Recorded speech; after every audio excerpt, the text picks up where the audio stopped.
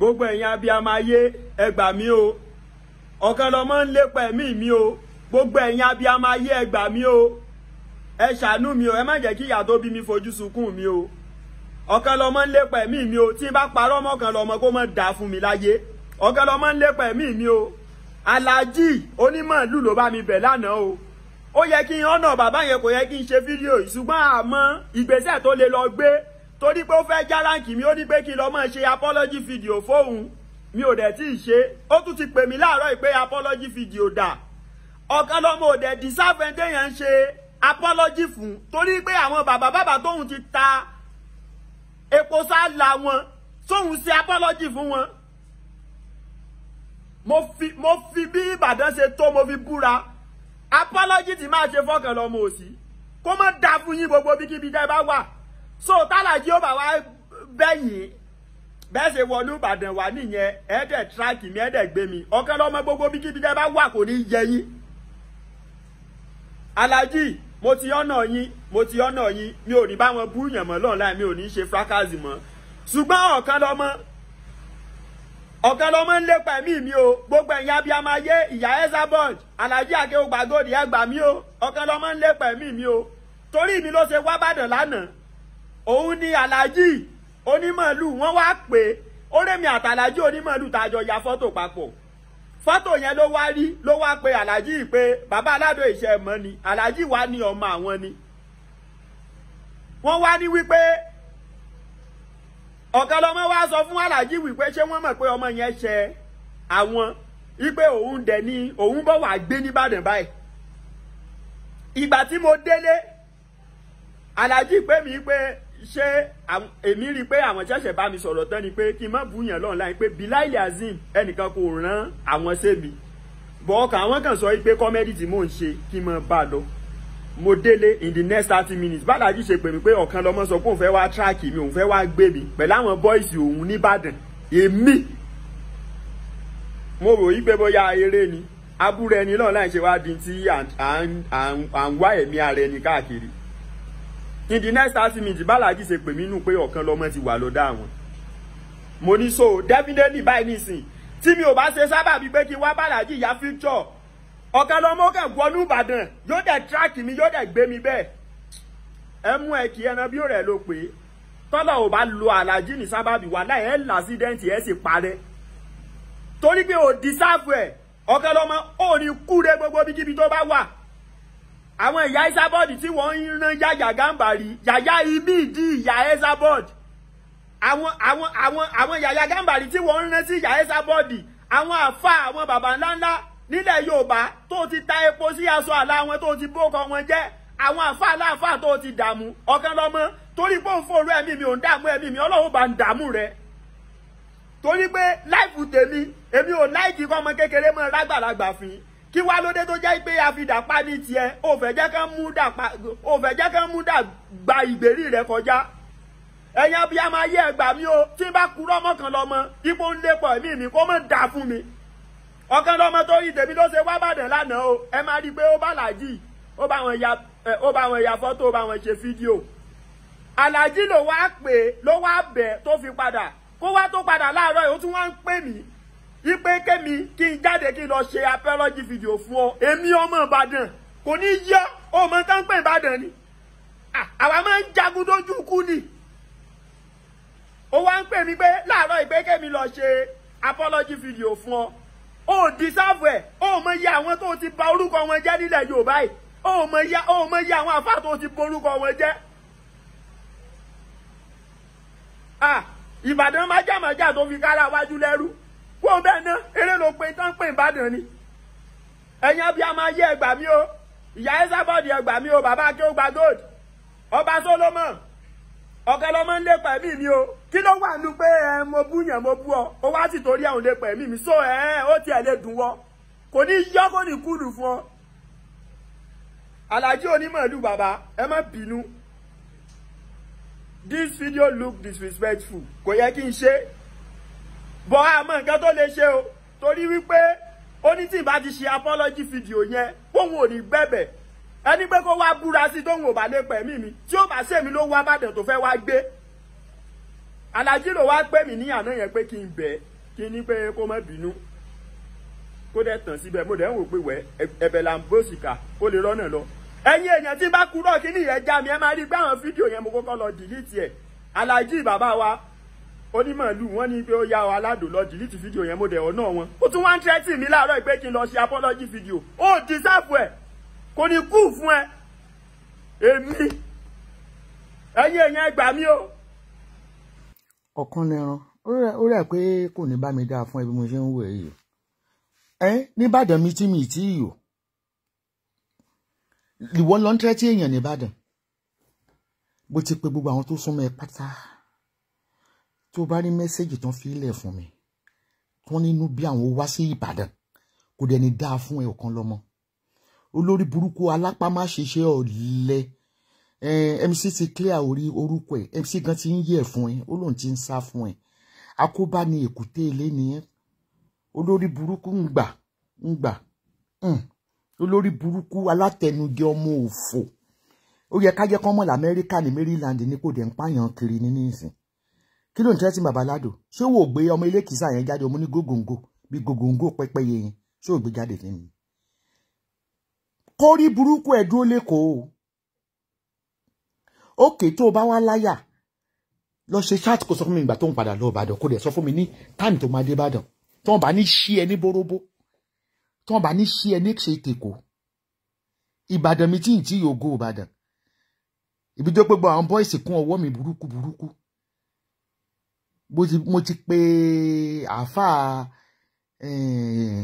kí ni orúkọ wọn Akéwùgbà Gold very nice man torí pé orí pé baba Alado lọ ṣe interview pẹ̀lú baba onímàálù wọ́n mú òṣì rádaràdọ́ mú òfọ́mọ́ ọ̀bànújẹ́ gbà kó jẹ́. Tinubu yìí tó ṣe yìí àti wá àti Sanwó-Olú. mi tí gòkè mò ń ṣiṣẹ́ látàárọ̀ mọ́ ẹ. Gbọ́dọ̀ sọ pé ẹ mọ̀ ń pa ẹ̀. àti Sanwó-Olú wọ́n gbọ́dọ̀ jìyà ẹ̀ tọmọtọmọ tẹbí tara wọn. Faith in God Almighty is absolute. wọ́n gbọ́dọ̀ jìyà tọmọtọmọ tẹbí tara wọn. kí ló dé látọdún ìyẹn nìkan lọ́lọ́run dálé ayé fún ni. ẹ ti rí wèrè tí ń rojọ́. ẹ̀yin ọlọ́run dálé ayé fún ni. Sanwó-Olú ò ní ṣoríire. Ẹ má fa tó mọ́, má mutí mọ́, má mutí mọ́. Ó ní ṣoríire. Ìyẹn Tinubu náà. Gbogbo àwọn ọmọ ẹ̀ wá fojú sunkún wọn ní ò ní ṣoríire. Mo ti ń gbé lọ Google kí n gbé lọ YouTube lánàá. Gbogbo àwọn ọmọ ẹ̀ máa fojú sunkún wọn ní olórí burúkú Sanwó-Olú yẹn. Ọmọ òṣì ọ̀lẹ lébi alárèéjẹ tó ń ṣerú ẹgbẹ́ kiri. I not belong to anybody.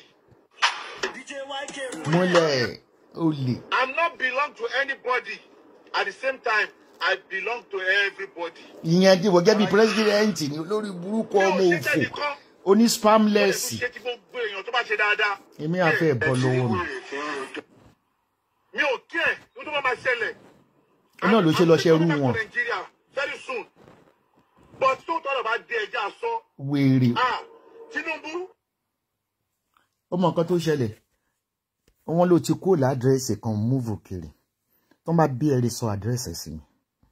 Ó rò pé lásán ni wọ́n pè mí ní màmá máfíà. Torí fídíò tó ṣe tó ti lọ threatening pò mọ́ pọ́nmọ́ yẹn.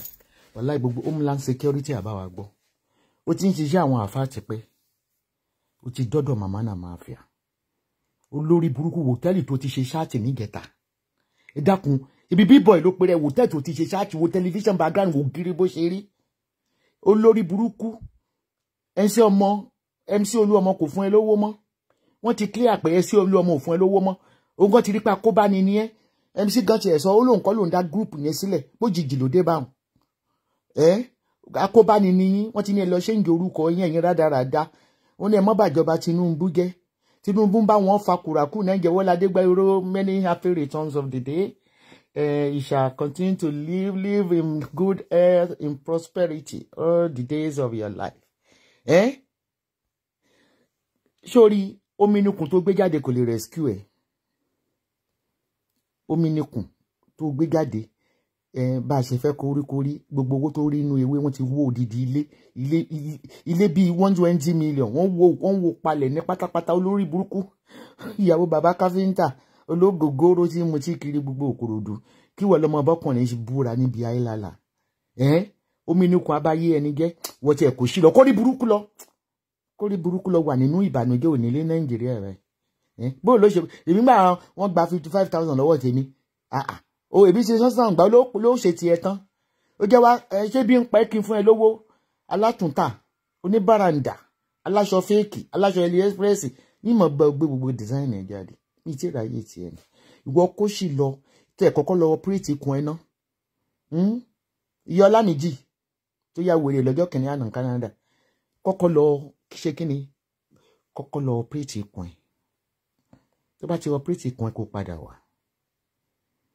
padà wá sórí ẹran lọ́mọ ò ní jẹun tó dá láyé ẹ̀ sórí tàbá tí àdá tó ké fáwọn ọmọ mi yẹn àti sórí mi yóò lọ sórí àkọ́bí ẹ̀ ìkejì ìkẹta ìkẹrin àti èyí tí bàtà rà gbé dání Nàìjíríà olórí burúkú ní fèkè oyún kúdí ẹ̀yin rádaràda bí tẹ gbàgbé mo ní máa gbé ti Tinubu ní tó jòjò gbọ́n wọ́n tó ṣe bàràǹdà títí tó lọ sílé MC Olúwa tó lọ sílé Sunday Igboho tó lọ gbẹ́bọ tó lọ tọrọ owó àgbàlọ́wọ́ Mary balẹ̀ jòǹtóló pẹ̀lú gbogbo fake aṣọ tó ń wọ̀ ṣé bí n bá lọ sí ṣẹ́ẹ̀dì ní ìsìnkí ń lọ fi hàn pẹ̀lú àwọn glasses €1 tó ń gbé sójú pẹ̀lú àwọn glasses €1 tó ń gbé sójú ẹ wo didi bíbọ ẹ wò tẹ́ẹ̀lì tó wà nítorí Ọlọ́run Nàìjíríà ilé aṣẹ́wó wo ló wà ṣé ìṣàṣàṣì ló wà àbí ibi 229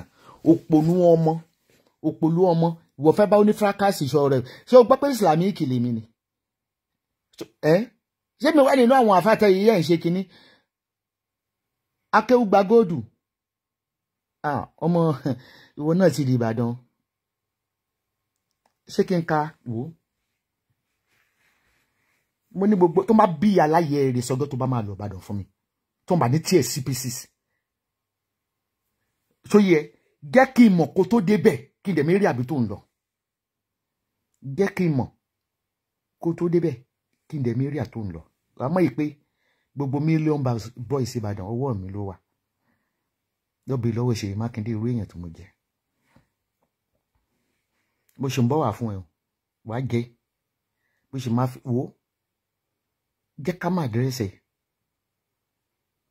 bó ṣe ń tẹ́tí òdì ẹ̀ tí tó dúpọ̀ fẹ́ lọ pààyàn kí ni ẹ kílẹ̀ tó fẹ́ pa Alado ó ti sọ̀rọ̀ kí babaláku ẹ tó sọ̀rọ̀ olórí burúkú ọmọ bàbá ẹlẹ́ran sórí sotiri akéwùgbàdo ẹ̀bẹ̀ ló ń bẹ̀ mí orí ẹsẹ̀ bó ṣe gùn wo ohun tí mo fi lẹ̀ fún.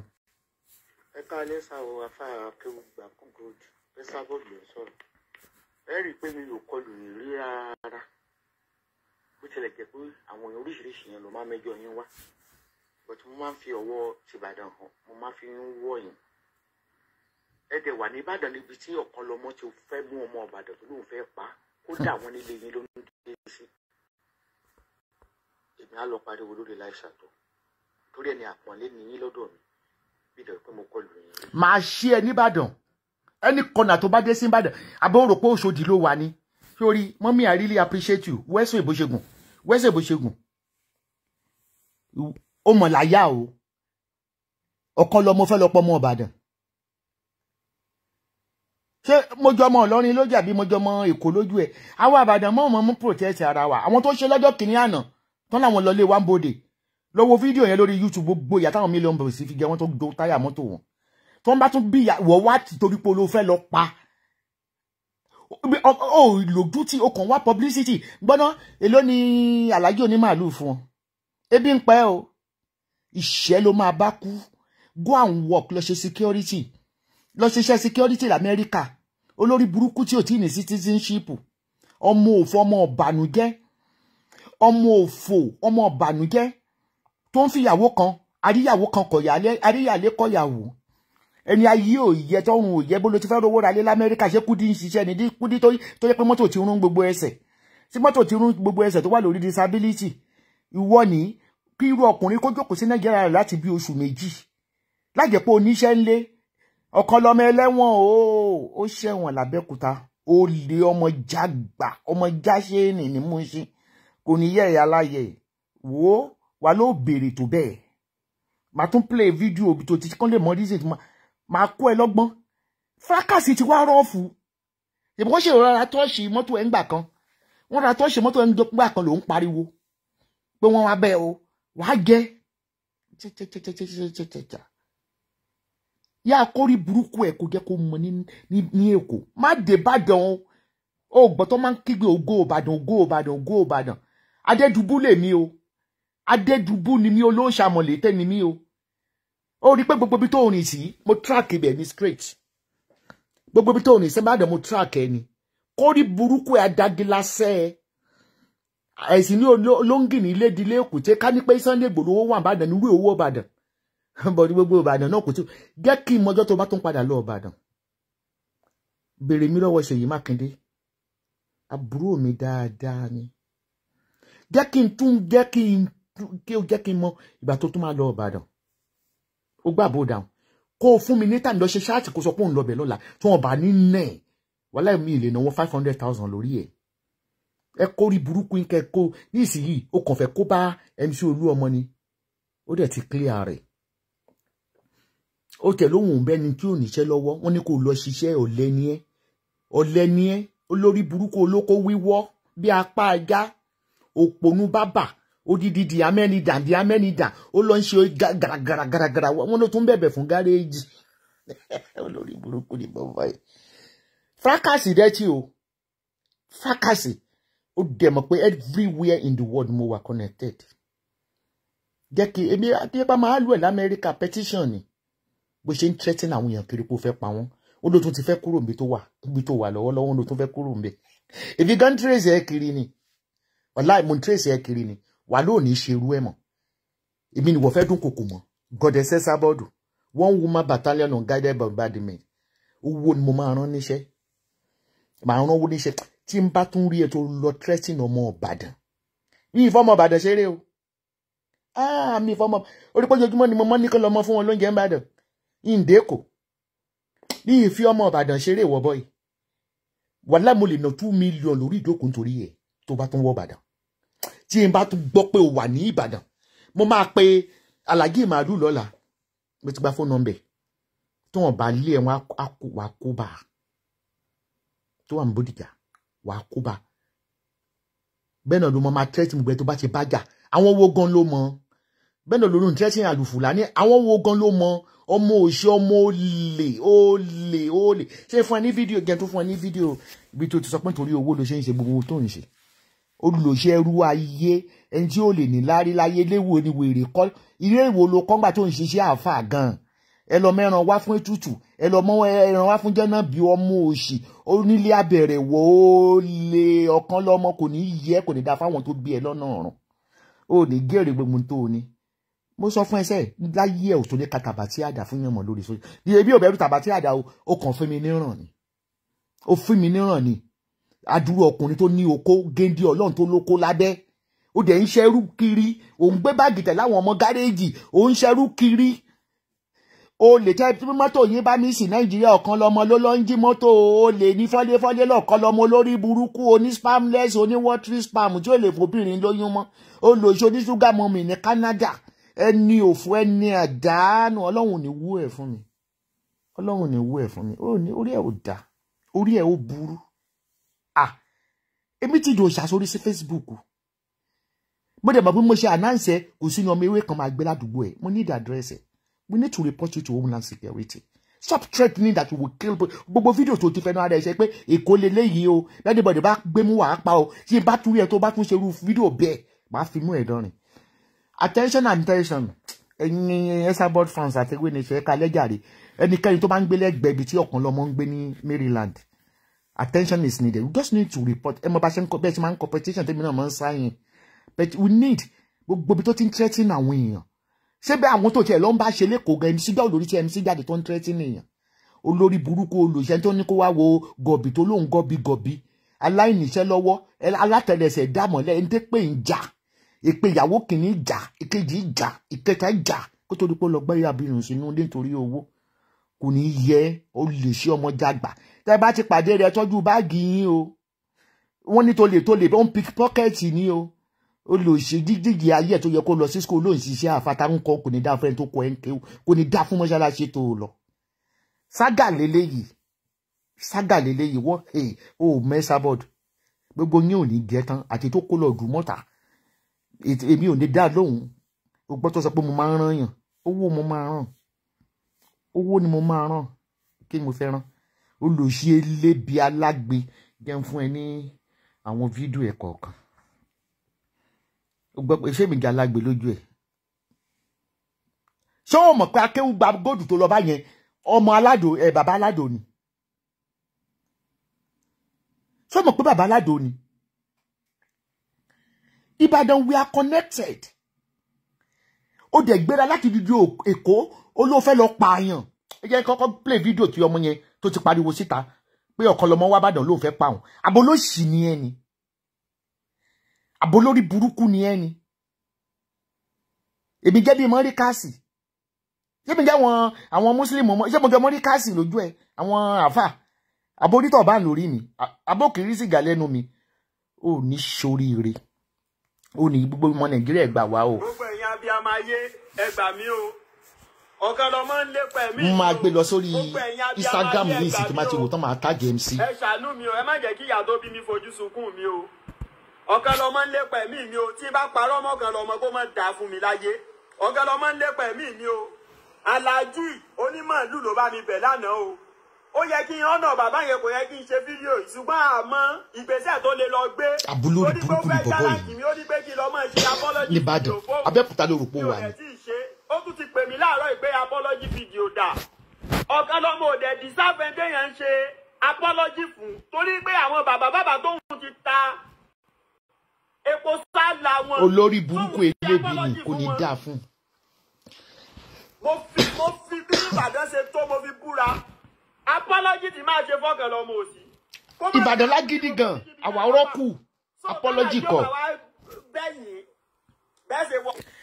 ṣé ẹ máa gbọ́ ní ká tó tún máa gbọ́ lọ àwọn wo ló ń kú láyà jẹ ìṣẹ́dì kó ẹ wá owó bẹ́ẹ̀ ṣe lọ máa tírìtì ẹran ọ̀yà tára ẹ ti gbẹ tó ti yòrò ọmọ tó pé ìrònú ẹ ló pa bàbá ẹ ìrònú ẹ ló pa bàbá ẹ ẹ̀yin ọmọ ewé tẹ̀ ń gbé l'Amẹ́ríkà ẹ lọ download fídíò yìí ṣòye yín dẹ̀ tá bá lọ sórí wọ́ọ̀lù ẹ̀ mo máa ń wò lẹ́ẹ̀kọ̀ọ̀kan máa ń threaten àwọn èèyàn wọn máa pa wọn.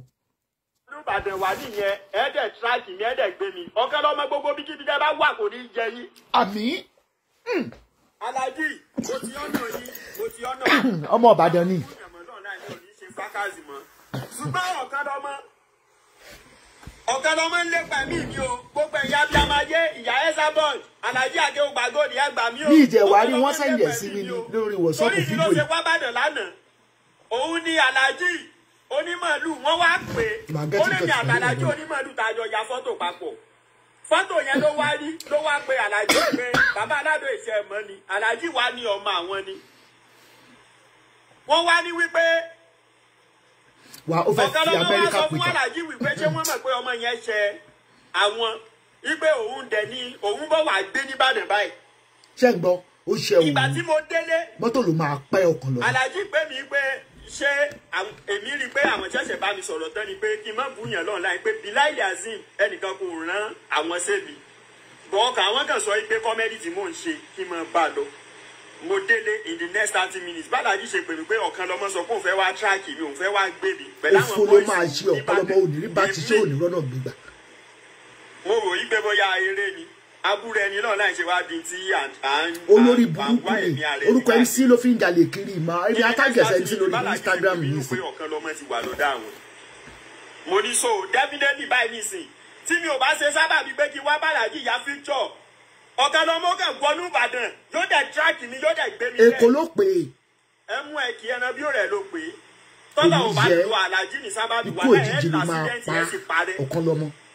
torí pé ò dísáàfù ẹ̀ Ọ̀kanlọ́mọ ò ní kúre gbogbo bíkíbi tó bá wà. àwọn ìyá Ẹsábọ́ọ̀dì tí wọ́n ń rán Yàyà Gàmbàrí Yàyà ibi ìyá Ẹsábọ́ọ̀dì. àrànú onígógógó. àwọn Yàyà Gàmbàrí tí wọ́n ń rán sí ìyá Ẹsábọ́ọ̀dì àwọn àfa àwọn bàbá ọmọ tó jẹ́ pé ọjọ́ kúkúrú ló kù tó ní tó ti ta epo sí aṣọ àlá wọn tó ń yọ bí kándù àwọn àfáà tó ti dààmú Okanlomo torí pé òun fòrò ẹ̀mí mi òun dààmú ẹ̀mí mi Ọlọ́run bá ń dààmú rẹ̀. Àmì Jésù Kristi. Torí pé láìfù tèmi èmi kò láìkí fọmọ kékeré mọ́ lágbàlagbà fún yín kí wá lóde tó jẹ́ pé àfidàpá ní tiẹ̀ ò fẹ́ jẹ́ kán mú dàpá ọmọ ò fẹ́ jẹ́ kán mú dàgbà ìgbèrí rẹ̀ kọjá ẹ̀yin abiyamọ ayé ẹgbà mi o tí bá kúrò mọ́kànlọ́mọ ipò ń lépọ̀ ẹ̀mí mi kó mọ̀ dà fún mi Okanlomo tó yí tèmi ló ṣe wá bàdàn lánàá o. Màá sẹ́yìn sórí Instagram ní ìsìn. Ó bá wọn ya fọ́tò ó bá wọn ṣe fídíò. Àlàjí ló wá pè ló wá bẹ̀ tó fi padà kó wá tó padà láàárọ̀ yìí ó tún wá ń pè mí ipe kémi kí n jáde kí n lọ ṣe abẹ́rẹ́. Ẹni tó fẹ́ fẹ́ gbẹ́ wọn ṣe nìyẹn Aṣíwájú màá kọ́ sórí Instagram ní ìsìn tó fẹ́ fẹ́ gbẹ́ wọn ṣe nìyẹn. Àwa máa ń jagun lójú kú ni. Kò mọ ní ìyá Ìbàdàn lókun jà. Láàárọ̀ ìgbé kémi lọ ṣe apology video fún mọ́tò ló máa pa ayakila ló máa pa. ó ti bà orúkọ wọn jẹ́ nílẹ̀ Yorùbá yìí ó mọ iye àwọn àfáà tó ti borúkọ wọn jẹ́. Ìbàdàn májàmájà tó fi kára wájú lẹ́rú. Ọlọ́run tìlú tòjó mo ṣe ló pè. ẹ̀yin abiyamọ ayé ẹgbà mi o ìyá Ẹ̀sàbọ̀dì ẹgbà mi o bàbá akéwògbà gold ọba Solomon Okanlomo ń lépa ẹ̀mí mi o kí ló wà nù pé mo bú yàn mo bú ọ ó wá sì torí ẹ̀ ò lépa ẹ̀mí mi so ó tiẹ̀ lè dùn wọ́ kò ní yọ kò ní kúlù fún ọ. Kò ní kúlù fún kò ní ṣoríire kò ṣe kò dẹ̀ ní yálà àánú. ẹ má bínú this video look disrespectful kò yẹ kí n ṣe. ó yẹ kó lè kó ló fẹ́ lọ pààyàn Ìbàdàn ní Ìbàdàn mi tí ì tí yò. ó ní tí ìbá ti ṣe apology video yẹn. Ìbàdàn tó ń gẹ̀ẹ́sì lọ kólé. ẹni pé kó wá búra sí tóun ò bá lè pẹ̀mí mi tí ó bá ṣèmi ló wá Ìbàdàn tó fẹ́ wá gbé. Àlàjí ló wá gbé mi ní àná yẹn pé kí n bẹ̀ kí ní pé kó má bínú. Kò ní yẹ tó bá bẹ̀. ẹ̀bẹ̀ là ń bó sìkà kó lè rọ́nà lọ. Ìbàdàn. ẹ̀yin èèyàn tí bá kúrò kí ni ìyẹn já mi ẹ máa rí pé àwọn fídíò yẹn mo kọ́kọ́ lọ dìlítì ẹ̀. Àlàjí bàbá wa onímọ̀lú wọn ní pé ó yá wa Alado lọ dìlítì fídíò yẹn mo dẹ̀ ọdún wọn. nìkí ni àbó màlúù gan fẹ́ tẹ́. ó dísáàfù ẹ̀ kò ní kú fún ẹ. Àmì. èmi. mọ́mà kò bá ní màlúù mú mọ́.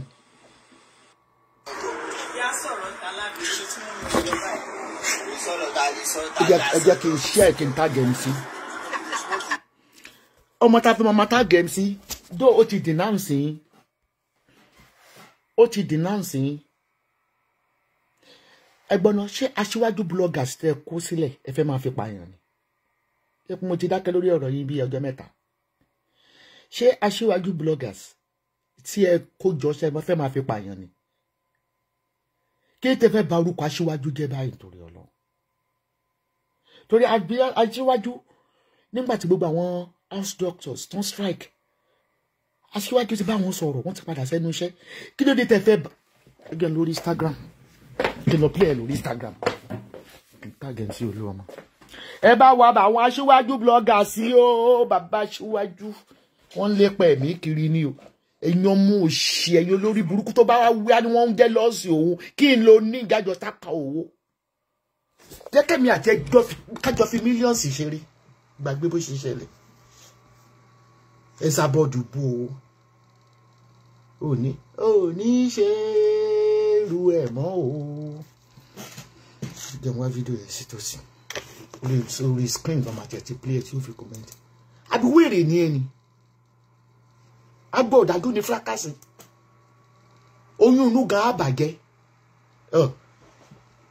ẹ gbà wá o Aṣíwájú bloggers nìkan lọ́mọ pààyàn o orí yín burú lọ bèrè lọ́wọ́ olórí burúkú Àjọkẹ́ tán wọlé rẹ̀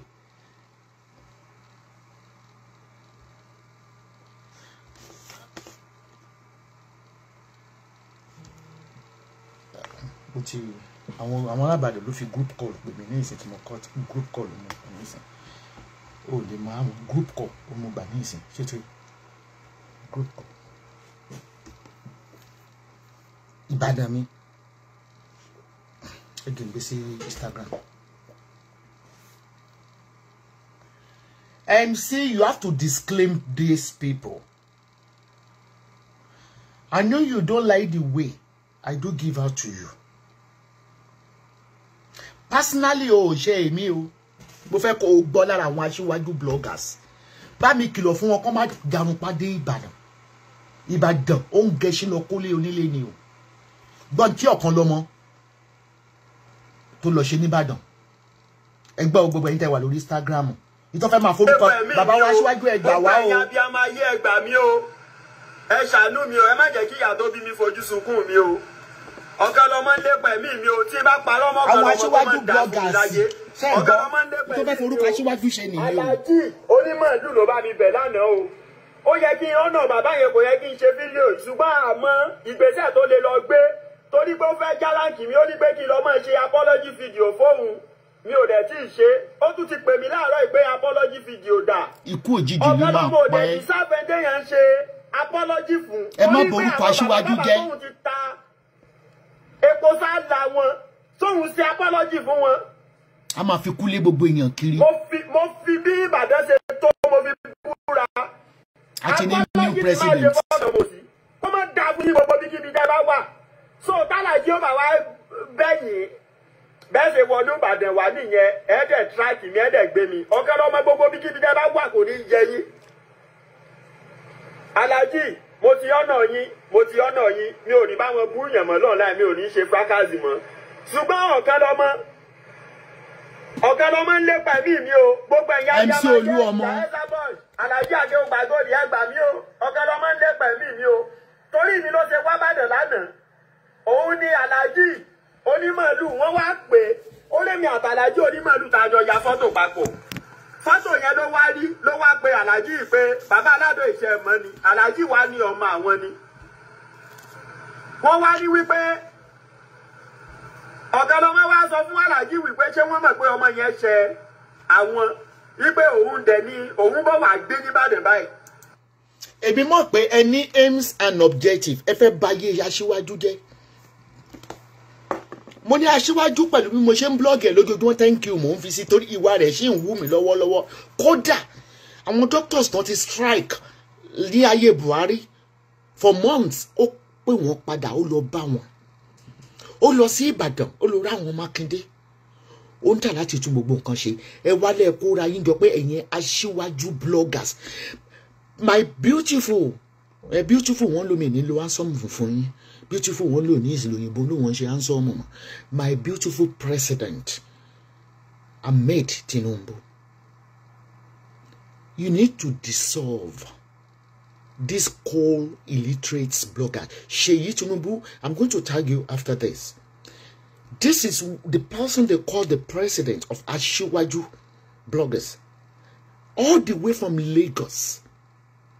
Torí pé bàbá Alado ó wà lára wọn gbà tán kọ́kọ́ fọ́ọ̀mù group yẹn ọmọ yẹn dẹ̀ ni pé wọ́n ṣe ń ṣe ohun láìkẹ́ ó dẹ̀ pé wọ́n fẹ́ máa ṣe láti máa gbowó lọ́wọ́ Tinubu ni ọmọ yẹn dẹ̀ pull out àdìgbà yẹn ni Okanlomo tó ń gbé ní Maryland tó wà Nàìjíríà báyìí ó dẹ̀ gbéra láti odidi Èkó máa tún play o ó dẹ̀ gbéra láti odidi Èkó ó mà láyà o gbogbo pálapàdà tẹ̀yìn àtàwọn mi sí iṣẹ́ má gbèdé Ìbàdàn wọlé iṣẹ́ ò lè ná mi 2 million naira ọ̀fẹ́ ni 2 million naira bá dé ní Ìbàdàn ò lọ bèèrè mi nílùú mi èmi olóòṣàmọ̀lété tí mo jogún wa bàbá mi Lámídì Adédùbú ó lọ bèèrè lọ́wọ́ àwọn tó dánrú ẹ̀wò tó ń lọ family house wọn wàhálà pieces ni wọ́n kúrò lójú ọ̀nà gbogbo mọ́tò wọn ni ó fọ́ gbogbo gíláàsì tọ́jú táyẹ̀ wàhálà ibi ni màá jókòó sí máa fi pa àwọn boys Ṣèyí Mákindé ẹ pọ̀ sí o anyway I'm going to speak to your PA tomorrow. Sheyi Makinde, terrorists has entered Ibadan, call Okanlomo Emir. Kí ni orúkọ ewèrè ẹ̀ gan kí fún ní ìmú ẹ̀ lè bá ń kọ́ yín ti Facebook. We need to start writing petition. This is not the first time you always threaten people that you're going to kill them in Nigeria. We need to report you to the Homeland Security. If we don't know your address, Oiwe is our networking. Then we get you.